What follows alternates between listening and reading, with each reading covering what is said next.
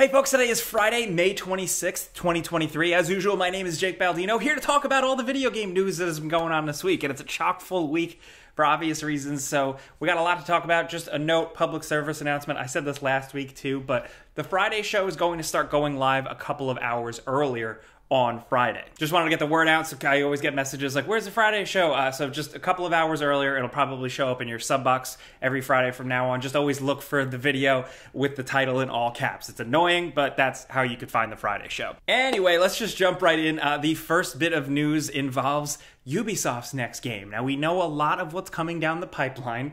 Skull and Bones still, Assassin's Creed Mirage. They've still got that Avatar Frontiers of Pandora game in the works, but during an investor thing a couple of days ago, they did go on record and talk about the next fiscal year, which runs through March 2024, and they talked about Avatar, Skull and Bones, all that stuff, but also an unannounced game. They said that, and I quote, another large game will be showing up in the next 12 months. And now alongside that, Kotaku is now reporting, citing inside sources familiar with the matter, that that game will be Ubisoft's Star Wars game. Now, we know that Ubisoft has gotten a Star Wars gig and that they have been working on something. And apparently this would be the one being developed by Massive, the people behind The Division. So for a lot of people, like, it feels like it's coming sooner than we expected. But you know, with the amount of money and budget behind something like Star Wars, I'm not surprised they got something going. And there's also a lot of speculation that Ubisoft has just been desperate for a big hit lately, and they're hoping that Star Wars possibly is. Who knows? Star Wars games can go either way. I've been happy with quite a few of them lately, but with Ubisoft at the helm, you never know. Now, the Kotaku report does say that this game is going to be very different from the previous games that Massive has worked on, so it's not going to be like The Division plus Star Wars, but all of this reporting, of course, it's just rumors and inside sources, so still take it all with a grain of salt, but that's the deal right now. If you want to read up on all that, it will be linked in the description down below with everything else I talk about this week. So yeah. Now we got to talk video game prices. In the United States, most modern AAA current-gen games are now $70, and a lot of us have been feeling the pain point with that, the price increase, and it seems like game publishers are loving it. Unfortunately, I guess, for our wallets. This comes from the head of one of the bigger game publishers, Take-Two Interactive, head Strauss Zelnick. Take-Two Interactive, of course, as you know, is behind so many things, including, of course, they own Rockstar Games and the whole Grand Theft Auto thing. They had their earnings call on Wednesday, and there's a lot of interesting quotes from it. And when asked about video game prices and how that was changing things, Zelnick responded, and I quote, "We're not seeing a pushback on frontline price. What we're seeing is consumers are seeking to limit their spending by going either to the stuff they really, really care about, blockbusters, or to value, and sometimes it could be both." And the good news is we have a bunch of blockbusters and we have a wonderful catalog. Good for you.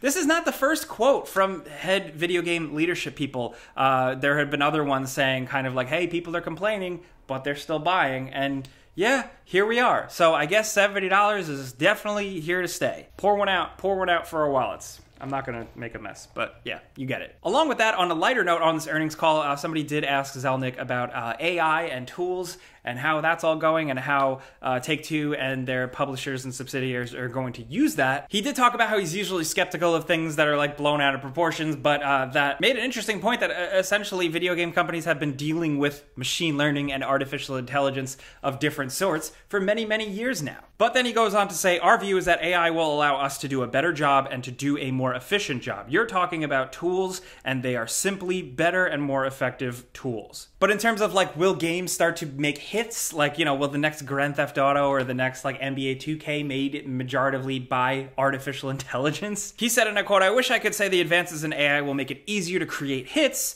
Obviously, it won't. Hits are created by genius, and datasets plus compute plus large language models does not equal genius. Genius is the domain of human beings, and I believe will stay that way." I'm not one to usually like prop up quotes from CEOs, but I just like that last part. What do you guys think? AI and games, it's a very hot topic. I like the idea of AI essentially generating NPC dialogue and weird tricks like that, and, you know, things to make developers' lives easier, but at the end of the day, I don't want it to get to the level of, like, they're writing entire video game scripts or coming up with concepts. You know what I mean? Granted, that is scratching the surface of this complex topic. We need more time, a whole video for that, but I definitely want to know what you guys are thinking on the surface, at least. Next up, of course, PlayStation had their big showcase.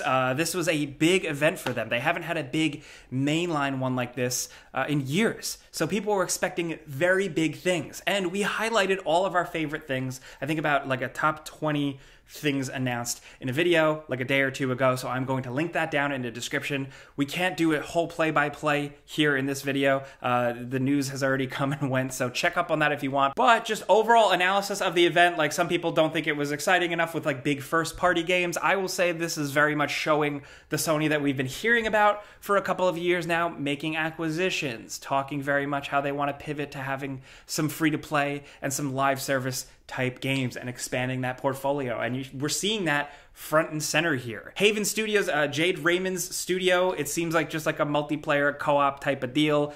There's that other one, Concord, that seems like it's going to be a multiplayer affair. Those types of games, especially like when it's a cinematic trailer and the characters very much just look like multiplayer game characters, that stuff doesn't really appeal to me too much as a player. I am here for more of the big single player experiences, as you guys probably know. And thankfully we did see some interesting stuff, so if you're looking for just like my top quick picks of the show, they might be obvious to some, but Helldivers 2 looks really sweet. I think the little bit of a change in perspective, the over-the-shoulder type thing, is a little bit of a bummer, but I still think this just looks fun to play, so I'm definitely looking forward to checking more of that out. Alan Wake 2, you know I'm a sucker for Remedy at this point. 2 different characters, 2 different locations, actually really backing up what they said months ago when they said it was going to be survival horror. It clearly looks like that here. It looks absolutely wild. As of right now, they said that they're not releasing the game physically, which sucks. They had their explanation, but I'm not into it, so we're going to have to see where that goes. THQ actually tweeted Remedy and was like, hey, We'll publish it physically for you, so we'll see where that goes. A lot of people tagged me in Sword of the Sea because it looks like a Jake Baldino-ass game. Some of your quotes, not mine, because it is another game from the people who made Journey and Abzu, Giant Squid, and it is a game where you're kind of like surfing, snowboarding, skateboarding. You're gliding on a magical sword through like a weird desert ocean, and that just looks cool as hell, man. I want to play that. Hey, next up, this episode is brought to you by our longtime sponsor, Vessi. You know, the cool, comfy sneakers we talk about all the time. These are the dependable kicks that we've been recommending for like almost like 2 years now. They come in all different types of sizes, shapes, colors, so everyone is covered. They're sustainably made, and the best feature is that they're 100% waterproof. Like, for real. It sounds cheesy, but the first time you dip your foot in a big old puddle, it does feel like magic. It's made from Dymatex, a dual knit climate material that essentially keeps your feet cool in the summer and warm in the winter and always dry. So join the Dry Socks Club. You kind of get a little fearless with what you can do with these sneakers and what you can step in. Personally, they're my shoes right by the door, my go-tos for when I want to walk my dog or play with them outside or something like that. I have them on right now. They're a little dirty, but they are also thankfully nice and washable because they're waterproof. You just spray them right off. So take advantage of Vessi's Memorial Day sale and save up to 30% on a variety of different styles available at vessi.com/gameranx. And in case you missed the sale, you can still get 15% off by using code gameranx at checkout. Don't wait too long to grab your favorite pair of Vessi shoes because they're always popping off. So vessi.com/gameranx, and big thanks to them for sponsoring this video. Also, of course, Metal Gear Solid 3. Metal Gear Solid 3 is being remade. It's Konami. It's a development studio. We don't really know who's making it. I suspect it's the studio, the kind of port studio that has been rumored for months. But in the fall, we're also getting like a Metal Gear Master Collection that's going to be Metal Gear Solid 1, 2, and 3 on modern consoles and Steam, which is nice. It's going to have some of the other goodies that weird nerds like me care about in there, and it's a Volume 1, implying that there might eventually be a Volume 2 if Konami gets enough money, probably.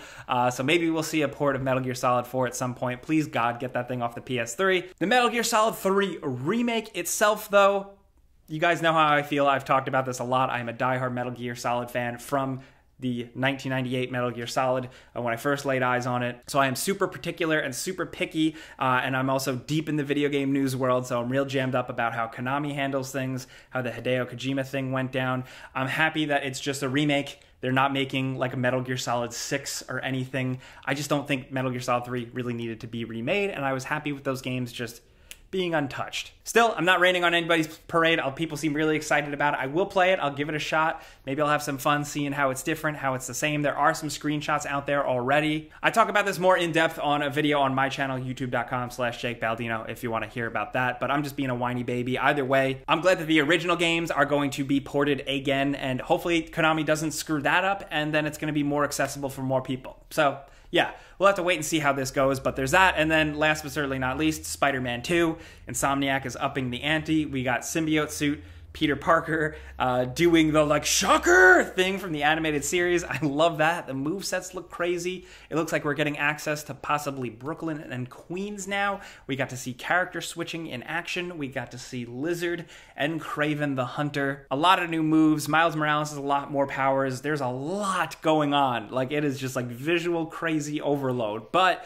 I really like how Insomniac has told Spider-Man stories, so I'm still just really looking forward to this one. So again, like I said, if you want the whole nitty-gritty, the full breakdown, I will link that video in the description down below. It might pop up at the end of this video, like after this video. So yeah, just let me know, what are some of your favorite things from the showcase? We definitely would like to know, so we can figure out what types of videos to make. Next up, a little bit of a Mortal Kombat 1 update for you. Ed Boon, co-creator of Mortal Kombat, went on a Mortal Kombat stream to talk about how this is apparently the one that they've spent the most time working on in the series, which is very interesting because I feel like their process would be kind of streamlined by now. But yeah, apparently it is the one they've spent the most time on, and it's going to be really reflective once we see gameplay. And we know now that we're going to see gameplay at Jeff Keighley's Summer Game Fest thing, June 8th. We're going to get a gameplay reveal of that. We had Jeff Keighley on the podcast I do with my friends. It's called Friends Per Second. He went in depth a little bit with that. We also got to ask Jeff Keighley what he thinks of the Metal Gear remake, and that's an interesting conversation.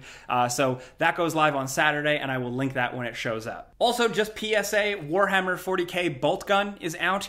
I didn't get time to do it before you buy, but I absolutely love this game. It is the genre now being dubbed boomer shooter. It is an old school 90s style PC FPS set in the Warhammer universe. I barely know anything about Warhammer, but I love a good shooter like this. It's bunny hopping, it's guts, it's blood, it's explosions. It's really, really fun. It's a good retro throwback, but a lot of fun to play if you've never played those types of games. So like, I can't recommend it enough if this at least kind of appeals to you. I just really wanted to give that a shout. I will link a video to it or a review to it down in the description. But also, it's worth pointing out, we did get a little new glimpse at Space Marine 2 gameplay. Warhammer 40k Space Marine 2 has been something that we've known about for a while. It has gotten trailers, but we got this kind of weird trailer. It's just a couple of cuts and snippets of straight up gameplay, and it's nice to see. Just a bunch of murder.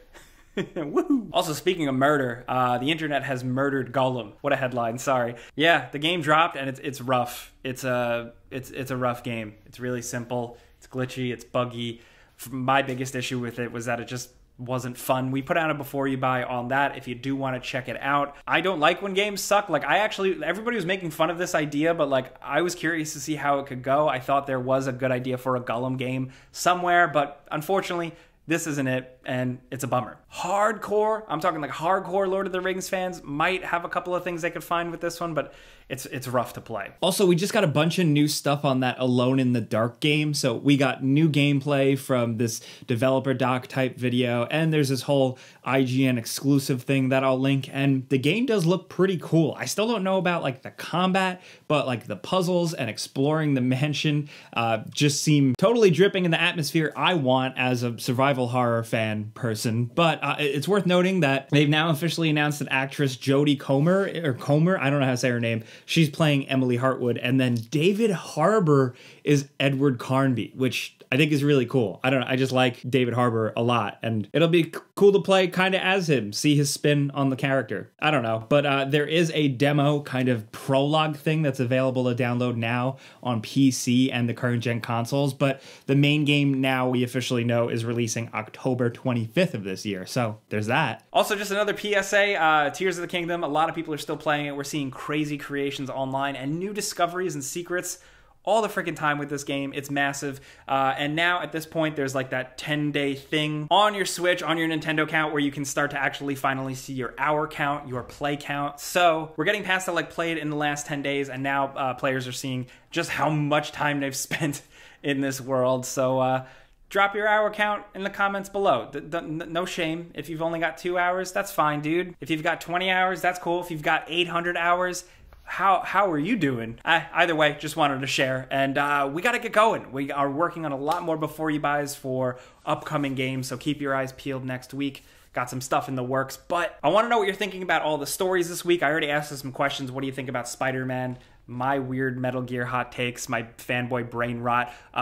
Gollum, are you playing it? Are you playing Boltgun? The $70 game price thing, have you just refused to pay $70 and waited for sales? Are you dealing with it? Let's talk about anything down in the comments. We will be down there as much as possible, but things get a little crazy, so of course, you can always find me on Twitter and Instagram at Jake Baldino, my other YouTube channel, youtube.com/Jake Baldino, but don't forget the pinned comment also at the bottom of this video. That thread, just drop what you're playing this weekend for our research purposes so we can tailor videos to you. That was a lot of things I just said. I apologize for throwing so much at you, but the biggest thing is have a great weekend. Be safe. If you're having a holiday weekend, try and enjoy yourself for a minute. But that's it, guys. I'm Jake Baldino. See you guys next time. Pizza's on me.